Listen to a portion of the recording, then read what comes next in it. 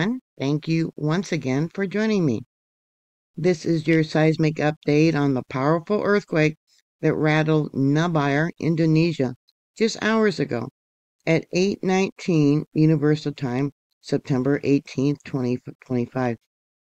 That's actually 3:19 a.m. local time. They're a day ahead of us, so it would be September 19th.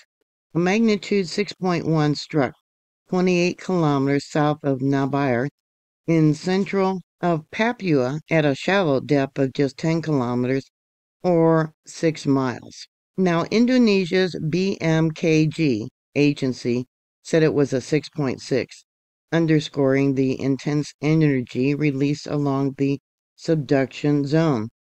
This is where the Australian plate and the Pacific plate collide. A classic fault in the volatile ring of fire. The shaking was no joke. In Nabire, they said it was an intensity level of 5 or 6 on the mercantile scale.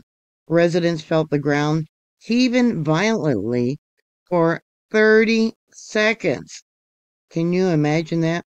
With chandeliers swinging, dishes crashing, and some folks diving under tables. In Wajmer, they reported moderate tremors of intensity level 4, maybe 5. In Timika and also Anateli Bike, they experienced lighter rumbles at maybe an intensity level of 3 or 4. Social media is buzzing. In Nabire, people tweeted about evacuating homes, one saying it felt like the earth was angry. No tsunami threat, thankfully, since it was an inland hit. And you can see here, I got some of the faults drawn out. This fault here is the Papuan fold and thrust belt. You can see I got it drawn out. Now, on the ground, there was light damage so far that I've been able to find out about. Cracked walls, fallen debris in Nabire, older buildings, but nothing catastrophic yet. Thank God for that. I hope that continues. The area's wooden structures held up okay, though landslides are a worry in the hills.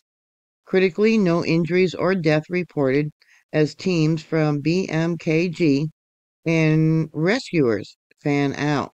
With over 1 million people nearby, vigilance is a key thing that people should do amid aftershocks like that. A 5.0 evidently followed this quake south of town. Always stay prepared. Stay prepared. Indonesia. This is Mother Nature's God's reminder of what can happen. So those of you in Indonesia, you need to stay prepared. Yeah, this is definitely quake country. And you can always check official sources like USGS or BMKG for updates.